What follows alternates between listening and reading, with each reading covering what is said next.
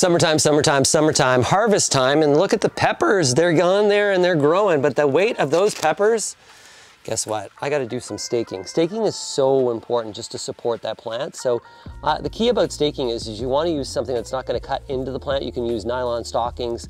This is a little bit of string that's almost like a wax string wide, doesn't cut in.